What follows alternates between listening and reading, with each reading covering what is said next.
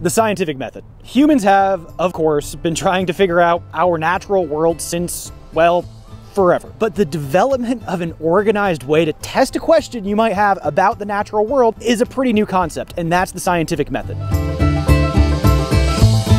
I'm Thor Giese. Since the dawn of time, humans have sought to understand their natural world, and what a world it is. We're going to explore it through science, history, language, food, and great stories. Welcome to Thor's Outdoor Science Academy.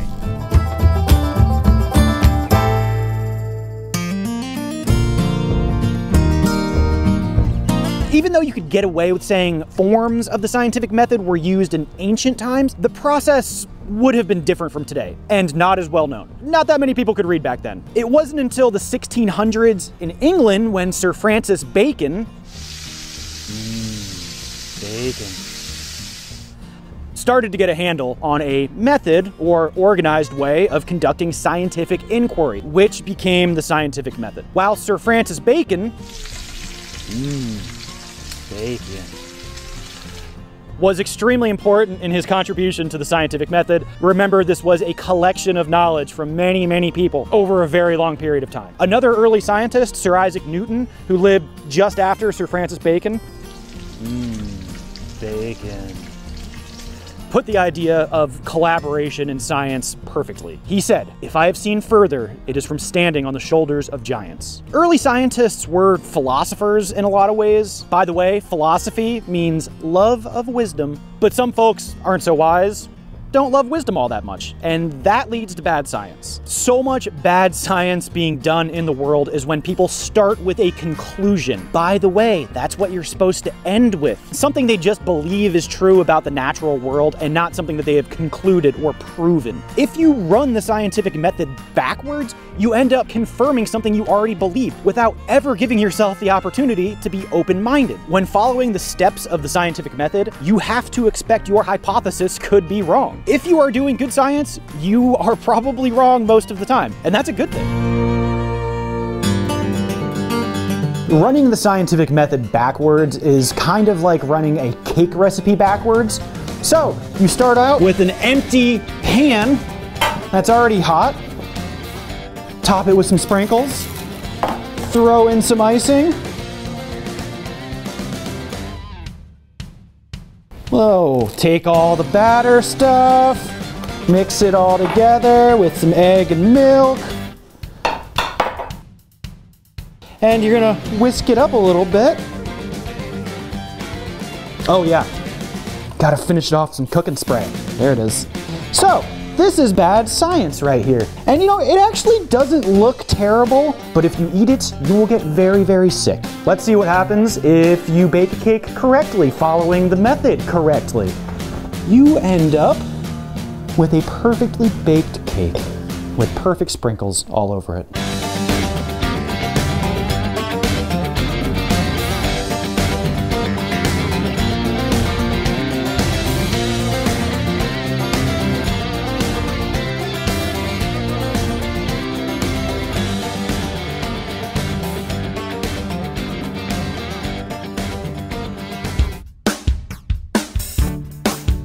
I'm standing in a real 1800s schoolhouse on the grounds of the Red Mill Museum in Clinton, New Jersey. Truly a step back in time.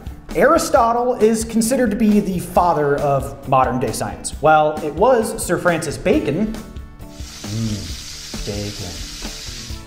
who really codified the scientific method, Aristotle understood observation was the key to asking questions about the natural world. That's what you were supposed to begin with. For the scientific method to work, there is an order to it, and here it is.